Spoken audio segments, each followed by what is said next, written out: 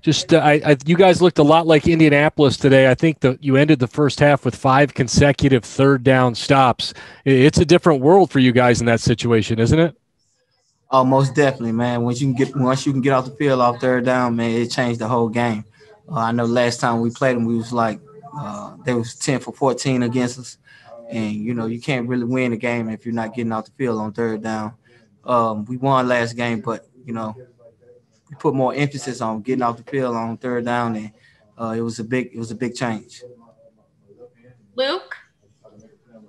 Malcolm, as you guys are currently in first place of the division and are looking to finish this season out strong in these last 3 games, what's the attitude in the locker room like surrounding that, and what needs to happen in order to end the season where you want to be?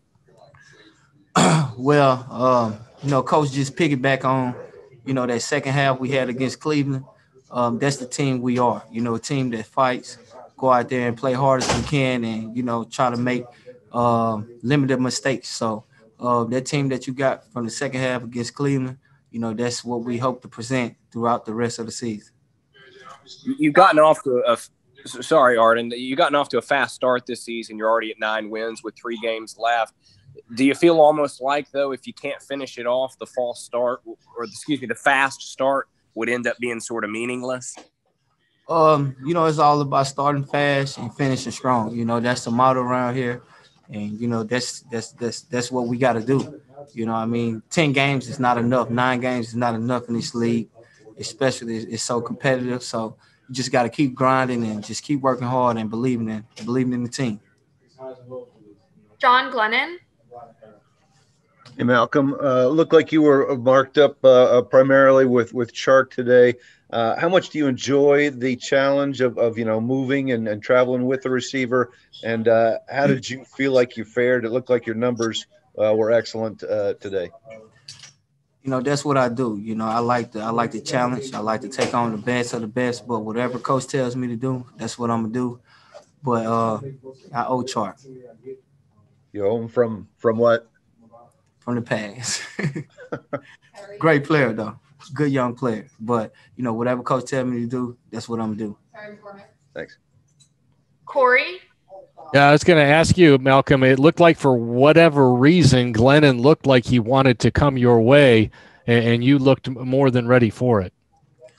Most definitely. I kind of had some ups and downs against the Jaguars. I made it my business to come out here and compete and, play the best I can, especially after, the Cleveland game when we displayed a bad performance. So, I locked in a lot this week, wrote down a lot of notes, kept reminding myself what I need to go out here and do, what the team need to do, and be a leader and lead by action. So it worked out this week. And I think your offense has put up over 30 points in like 4 consecutive games now. Yeah, I mean, do you guys feel like if you can play with some consistency on defense, you can absolutely get where this team wants to go? Most definitely. You said the key word. We just got to stay consistent, and we got to find out who our identity is, who we are. We got to find out who we are. You're going to have ups and downs, but for the most part, we got to find out who we are and stay rising instead of, going up and down like a stock market. So we just got to set the tone on that, and we should be good to go. But, you can't predict the future. Emily? Hey, Malcolm, you had a second chance at the interception and hauled that one in. What was your thought when you saw the ball in the air, knowing that you had to get that one?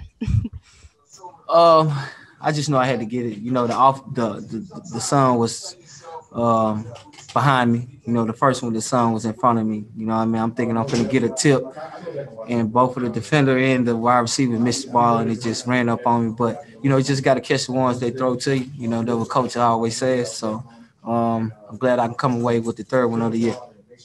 And just real quick, how important is Derrick Henry to the defense when he can gobble up all those yards and take all that time? How much easier does that make your job?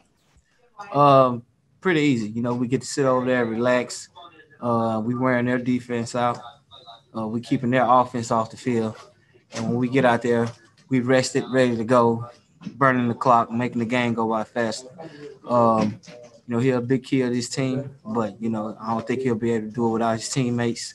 But Derrick Henry most definitely play a key role in this team.